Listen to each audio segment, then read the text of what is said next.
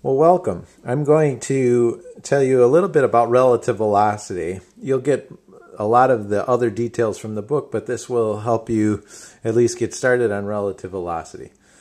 Okay. First of all velocities are relative to another object. So if you say, for instance, the speed limit is when they tell you that you can only go 65 miles per hour on the highway, they mean relative to the earth or to the road.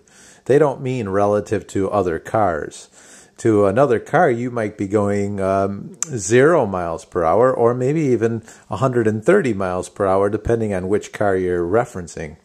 So let me first tell you the notation for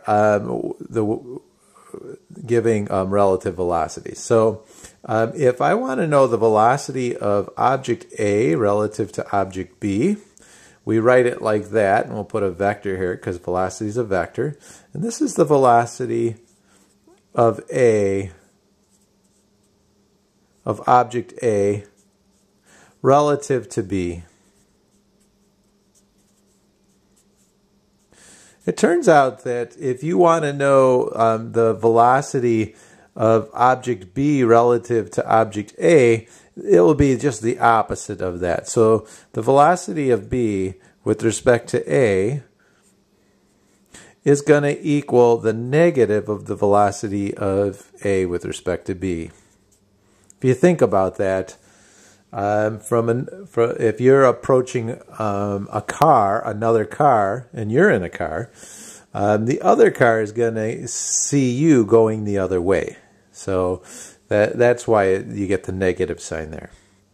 Okay, now let's say that you know three different velocities. Let's say you know the velocity of A with respect to B. That's a known. But you also know the velocity of B with respect to C. And you also know the velocity of C with respect to D. Well, it turns out that to get the velocity of A with respect to D, let's say if we wanted to figure that out, you just add these vectors up. Remember, they're vectors, so you got to add them like you add vectors. But the way you do it is you have to start with a vector that begins with A. So we know the velocity of A with respect to B. And then I'm going to add it, and the next one I'm going to add has to start where this one ended. So it's got to start with a B. And I know that this goes to C. This is the velocity of B with respect to C. And if I want to get the D, A with respect to D, then I'm going to, again, start with where this left off and end up with D. So that is, these three vectors added up will give you the velocity of A with respect to D. Okay, well, what if we instead wanted to know the velocity of A? Oh, let's change that. What if we wanted to know the velocity of D with respect to B? How would we get the velocity of D with respect to B? Well, again, we know these three quantities. But to know these three quantities means that we also know the reverse. So I know the velocity of B with respect to A. It's just the negative of this. I know the velocity of C with respect to B. It's just the negative of this vector. And I know the velocity of D with respect to C. It's just the negative of that. So I'm going to start, to get the answer to this, I'm going to start with a D. And maybe I'll go to C. Again, I know that. That's just the opposite of that vector. Plus, it's the same magnitude, but in the exact opposite direction is what I mean by that. So this is the velocity of D with respect to C, but I want it with respect to B. And so I'm going to start where I left off. So I got to have a C here, and I'm going to put a B here. And so as long as the two bookends of these guys are these, and these link up, then the relative velocity should be true. So that's how you do that. Let me give you a practical example of this, or at least an example of this.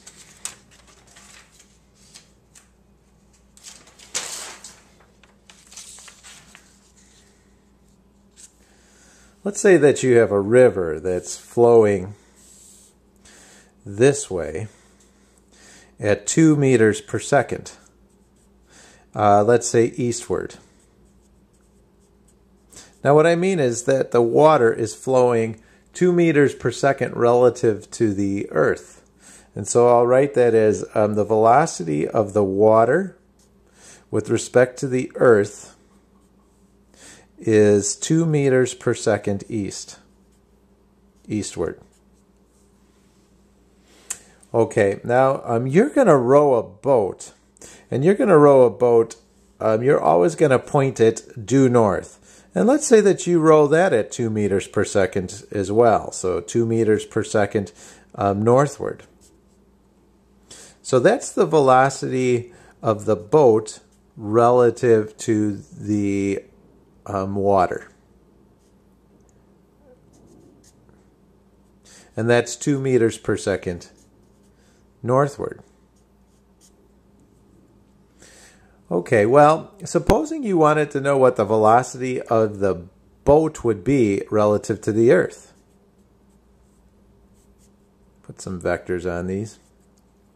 Well, the velocity of the boat relative to the earth is, I'll start with B. But I don't know the velocity of the boat relative to the earth, but I do know it relative to the water. So I'm going to do this.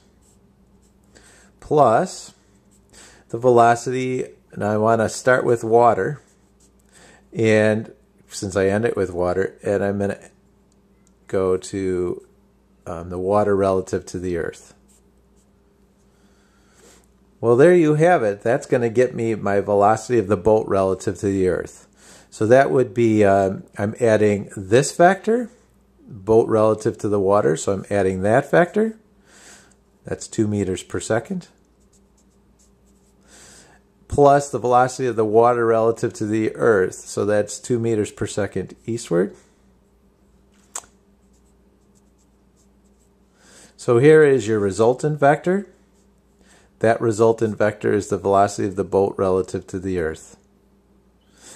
If you do that out, if you check that out, it's going to be the square root of 2 times 2 meters per second, and it will be 45 degrees north of east. So that's how you work out relative velocity problems. You just link them like that, and you will get them right. All right. Thank you.